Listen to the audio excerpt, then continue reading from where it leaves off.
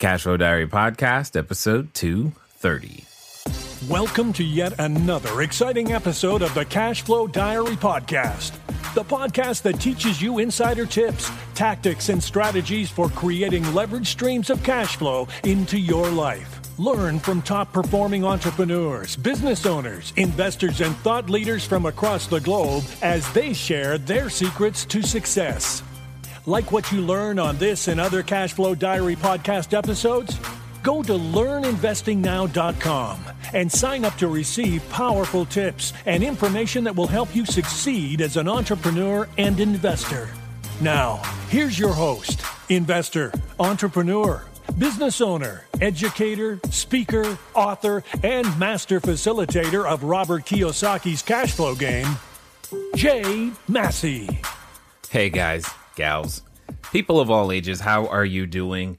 Guess what? You got me again. Hopefully you liked it last time we did that, and you've liked some of the ones where it's just me and you. Well, today, what we're going to do, there has been an interesting conversation going on in the members group, and I figured you guys are having some of that same concerns or questions, and I figured we'd just talk about it. You know, if you looked at the title of the episode, you realized that we're going to be talking about overcome objections and, you know, how to deal with those things that our potential buyers, sellers, and investors might possibly say. And I'm going to give you something that I know has been super successful for everybody who's been willing to adopt it, apply it, and hopefully shed some light on just some ways of thinking. And I mean, ultimately, these things that you hear, the things that we say are rooted in what we believe to be true. And the question is, are you willing to believe what you are hearing from the person that you're talking to? So when you're out there looking for business, prospecting, looking for opportunities, talking to people, and they give you a response, do you believe them more than you believe you? And that's really what it all comes down to. But I'm going to do my best to illustrate and illuminate some of those things and give you a very, very simple system that you could use. You're probably going to, I'm going to just tell you now, you're going to want to have a pen and paper or, you know, whatever ready. You know what? I don't know about you guys. I've been recently using the new iPad Pro and the pencil, and they have gotten this thing on right. So maybe you're using an iPad Pro to take notes, and because they've really have gotten that thing right this time, and I love every bit of it. So maybe instead of pen and paper, maybe it's now pencil and pad is what you're grabbing to take some notes. Either way it goes, I hope that you use what I am going to share with you. And, you know, I just hope that you're going to use what I'm going to share with you. And, you know, some of you may find that you want more, and I understand all that. It's just one podcast episode. So, you know, I can only do so much in the time that we have together. Anyway, so here was the question. There's Michael simply asked the question in the Facebook group. And guys, this is like hot off the press, fresh. He simply said, when asking people if they considered getting involved in real estate investing, what are some of the most common objections you receive from them not getting involved or procrastinating to get involved? He just asked the question. When I saw that he posted that question, I was just like, oh, this is going to be good. And I did not know, you know, what, you know, some of the members had been hearing recently. And I figured if we bring some of that information here to you, we'll help everybody all at the same time, and it'll be awesome. Well, before I get into some of the responses that came back, you know, obviously we have the, you know, things like it's too risky. I don't have any time. I don't have any money. And I promise I'm going to get to answering all of those for you. We even got my brother's first cousin-in-law's tried that. I thought that was pretty funny. I'm sure somebody's received the, you know, my cat said I can't, you know, type of information before. But before I get to those, I got to give you this framework that you should be working in. Now, remember, we're the real estate entrepreneur. That's what you are. You are the entrepreneur. You're out there seeking capital. You're out there seeking a new deal. You're out there maybe even looking for a buyer for something that you've got right now. You're looking to grow your business in some tangible way. Now, I know it sounds counterintuitive, but you just need to follow me on this. All of our business as a real estate entrepreneur revolves around three people. Well, technically one person, our customer, right?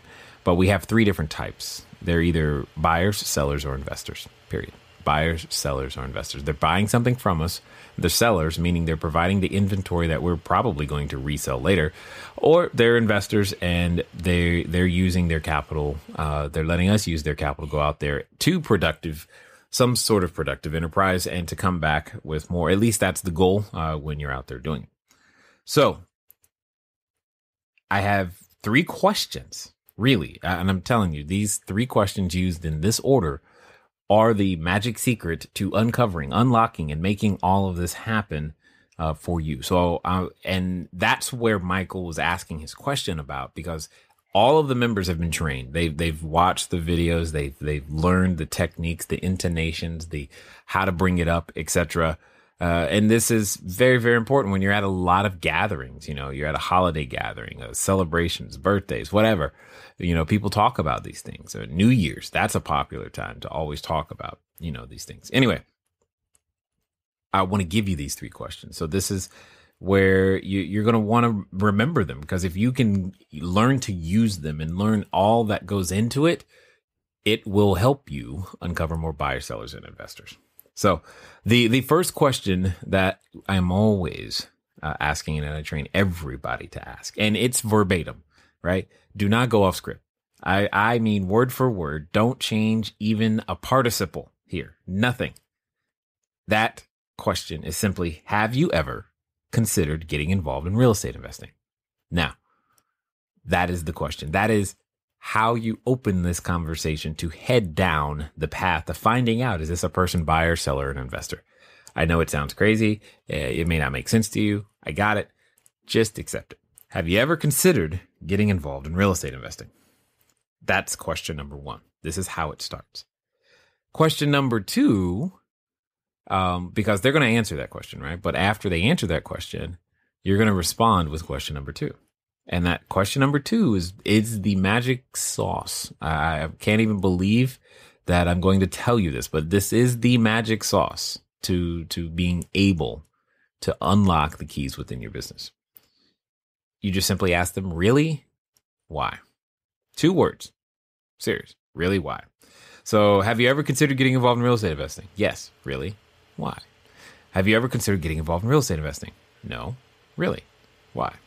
Either way it goes, the answer, what you're responding with, is really why. And the interesting thing is what's going to happen is that after that, they're going to tell you why. And this is the subject, the meat of what Michael was asking. Is asking, after you ask somebody, have you ever considered getting involved in real estate investing? And they've said yes or no. What are some of the things that you've heard, right? And the answer is to always go, really why, by the way.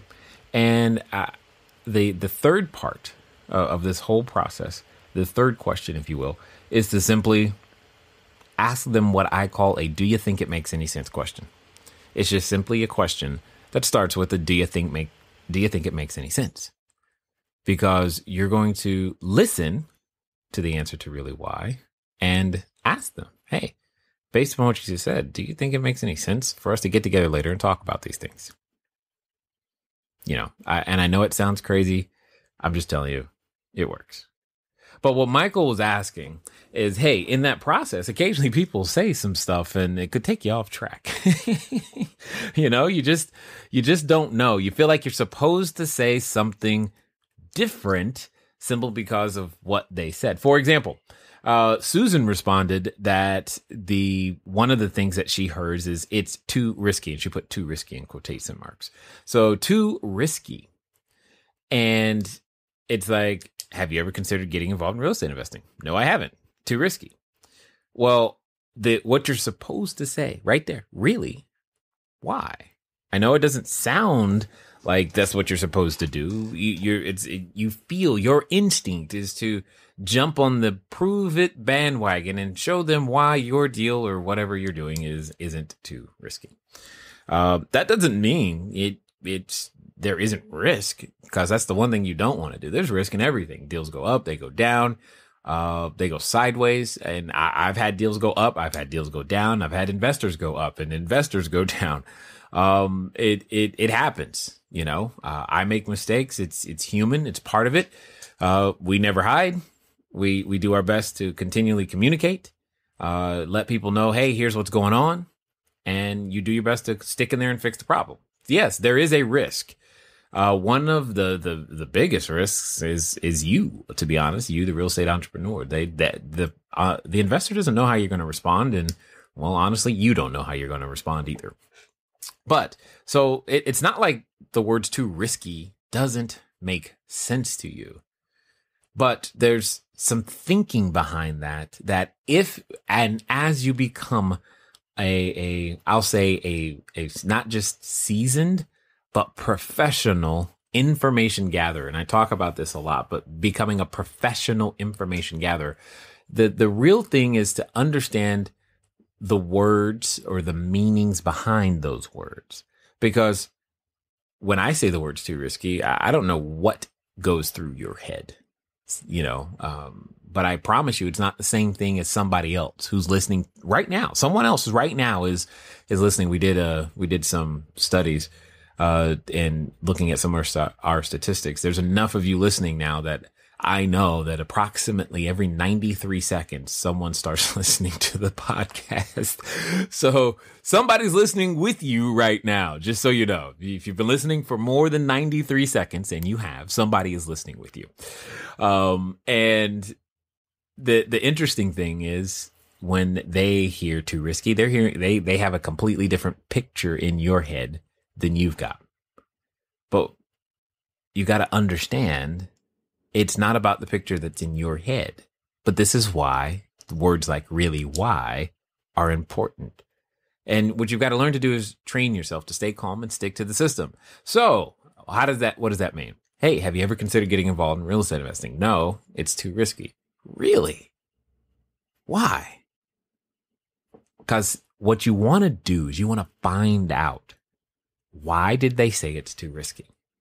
See, the thing to really hear is that there's a magic question that I learned from a friend over at Real Estate Guys Radio, Robert Helms. He likes to ask, compared to what? It's one of the most important questions on the planet. Compared to what? It's too risky. Okay. It's too risky compared to what? See, when I want to be a little bit more aggressive, it's, okay, I hear you're too risky. I'm going to raise you compared to what? If I'm just being nice and gentle, it's really why. It's too risky. Really? Why? What would make you say that? Because see, that there's something behind that.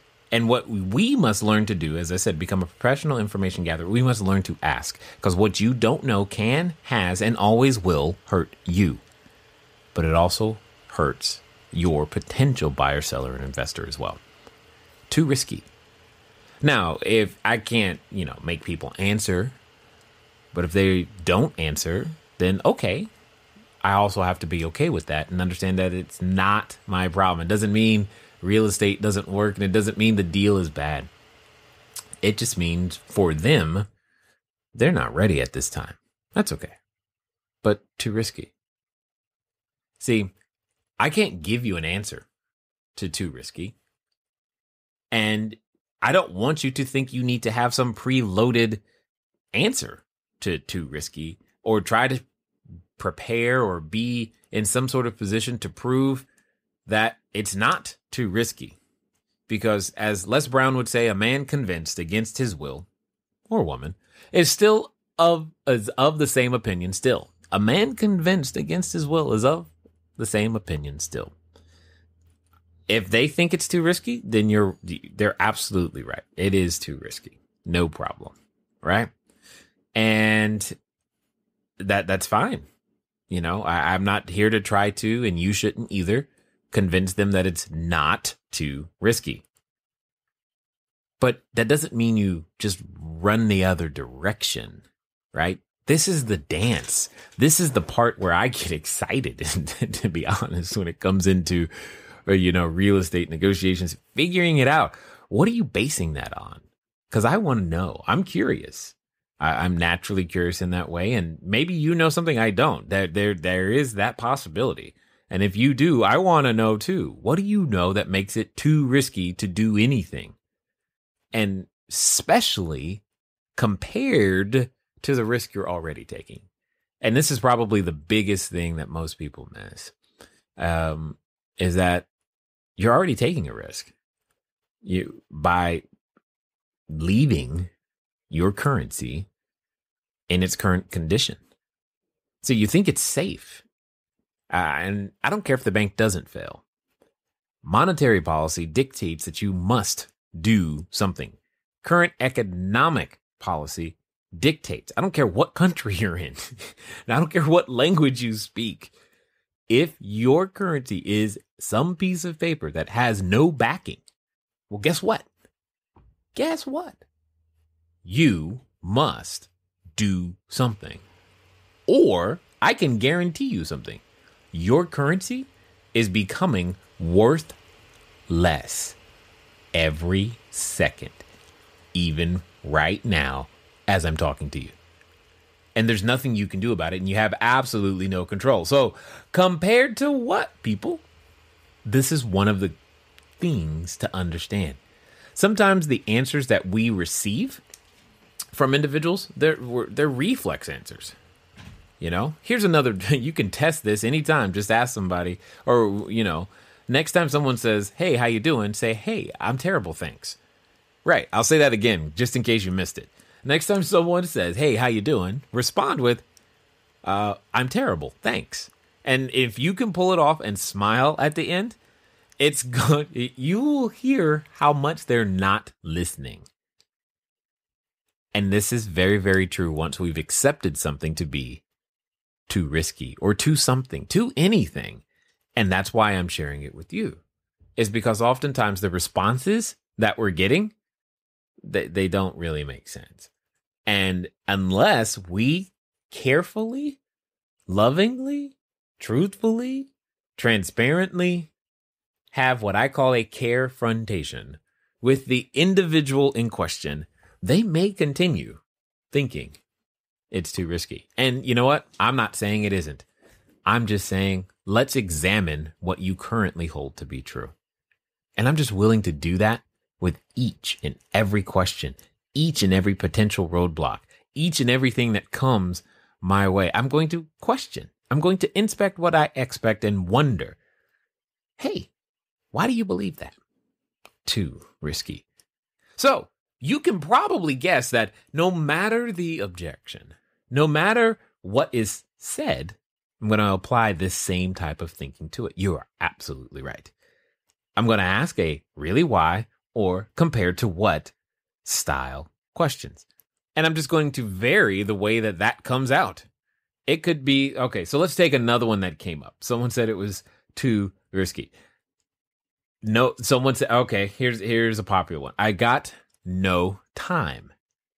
All right, cool. Have you ever considered getting involved in real estate investing? Well, yes, but I have no time. Or no, I have no time. Really? Why? Like, why do you have no time? It's suddenly not about real estate investing. It's about them having time. Because, see, my question is why don't you? Because I've got 24 hours every day. That's what I think we all have. So the concept of no time sounds interesting to me. Now, there might be time that we're not prioritizing for that, or we might think that there's something more important to that. And indeed, in your life at this moment, at this stage, there may be. That's fine. But no time? What does that mean? We all get the same number of hours, minutes, and seconds every day that we get the opportunity to call ourselves alive. And what do you mean you have no time? If it's not that important to you, that's one thing. If it's not a priority, that's another. But no time, that doesn't really make sense. Especially if you're the real estate entrepreneur, because isn't that the very thing you're offering? You're offering your time, your knowledge, your time, your expertise, your ability to fix it when it goes wrong, your ability to make it go right so that they don't have to use their time. Isn't that what you're doing? So what does it really mean when they say no time? Because I don't know, but I am willing to question. Hopefully you are too. Another popular one was, I got no money, and you got to spend money to make money. So I find that interesting. Well, I didn't really ask you if you had money. That's usually what I'm thinking in my head. So understand, in the back of my head, I'm thinking, I didn't ask you if you had money. Now, if I'm being precocious and very, very, if I'm in one of my moods, I'm liable to say, I really didn't ask you if you had money. I asked, have you ever considered getting involved in real estate investing? Somehow that got collapsed into, do you have any money? But that's not what I asked. Have you ever considered getting involved in real estate investing? Because, see, having gotten started the way that I did, I am very well versed in understanding that, you know what? It does take money to make money. However, it's what you call money. That's the issue. So there's a way to make real estate work without any currency. And that's the difference. Intellectual capital becomes the real money in that particular case. And that could be the very way that you could get in if you just knew and understood the techniques instead of collapsing it all the way down to, I got no money. All right.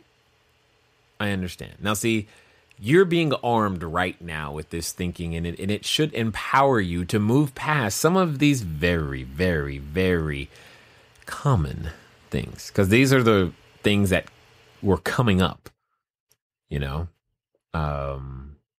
were the things that were coming up for many of the members, and I know many of them are listening right now because, and at the end of the day, they're being reminded that it's really why, and compared to what,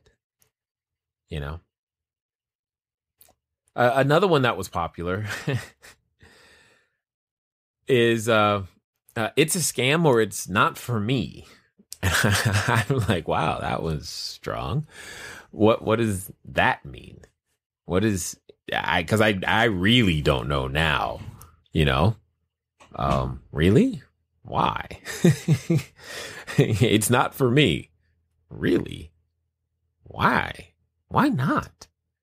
I am now uber curious because I don't know if you guys realize this, but if you're listening to me on the way to work, you realize that you're going to go work in a piece of real estate or on somebody's real estate. And if you happen to be passing a billboard right now, do you realize that billboard's attached to somebody's real estate? And if you're listening on a cellular device, do you know that it's connected to a cell tower, which is attached to somebody's real estate?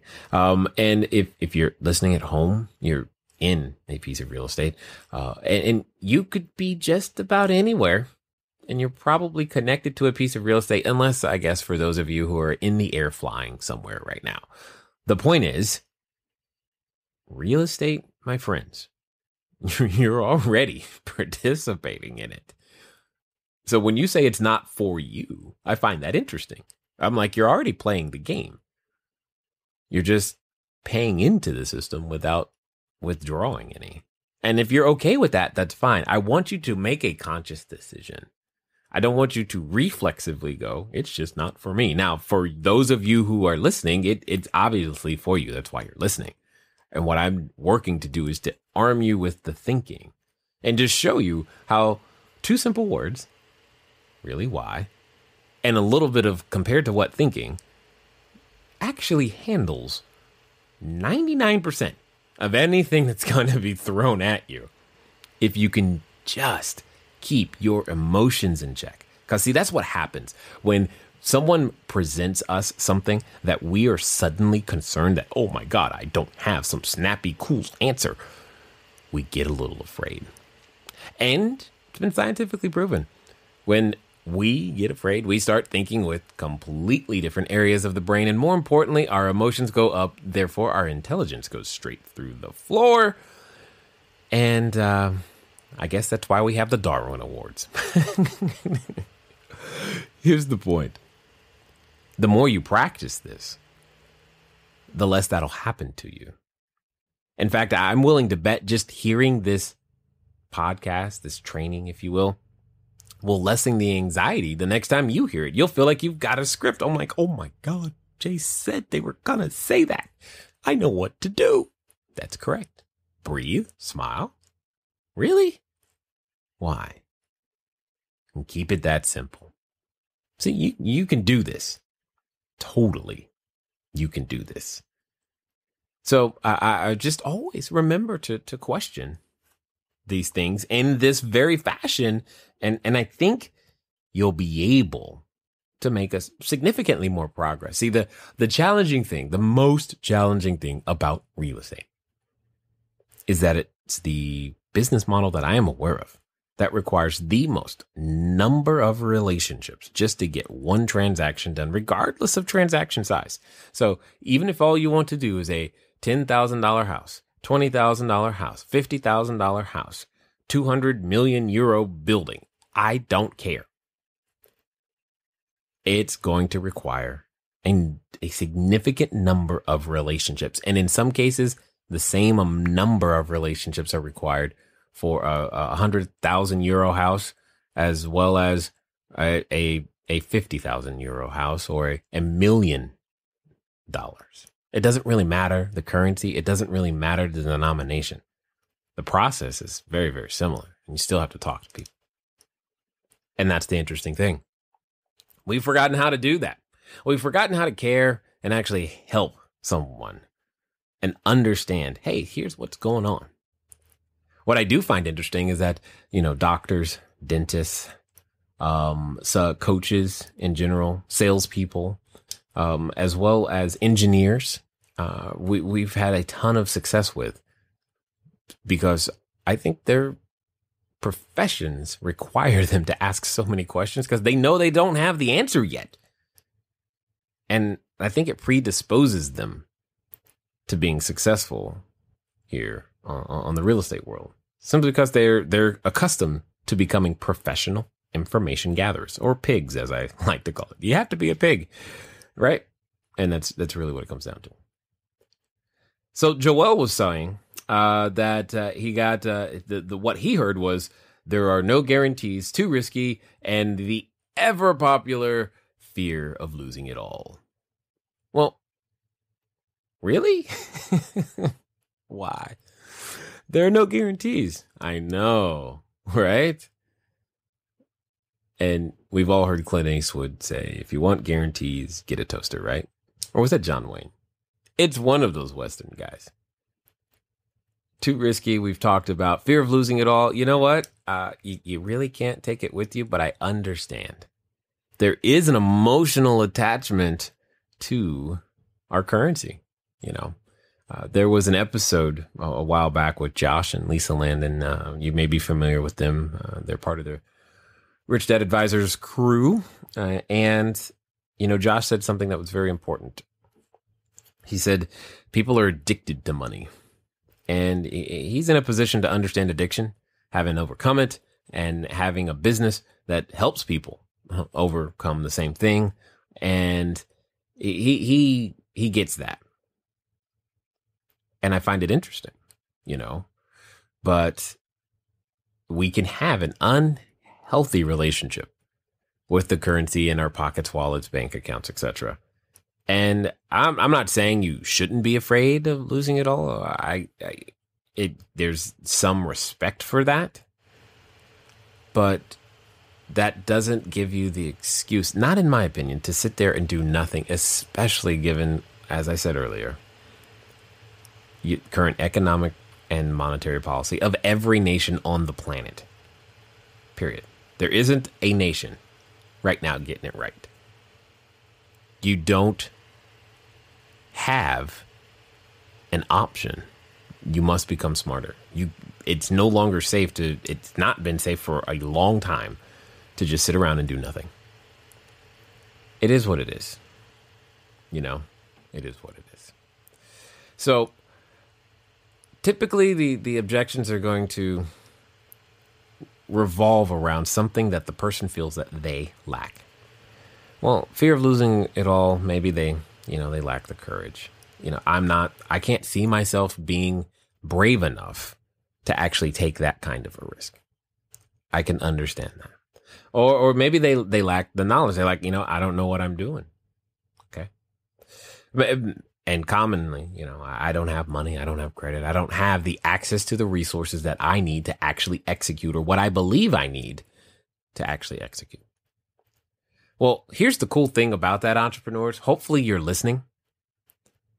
They just told you what it is they're missing and what you need to supply so that they might actually move forward. This is why the magic, do you think it makes any sense? Well, makes sense. And you've got to just go out there and ask them. So let me give you a quick recap. What you're going to do is, have you ever considered getting involved in real estate investing? Just ask the question. You're going to hear what they say and you're going to go, really? Why?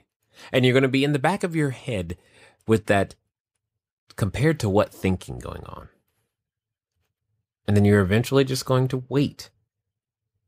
And hey, Frank, based upon everything you just said, do you think it makes any sense for us to sit down later and talk about some of these things? And Frank's going to answer. And that might be the very opportunity you've been looking for. It's been fun talking to you today. I look forward to talking to you soon. Until next time.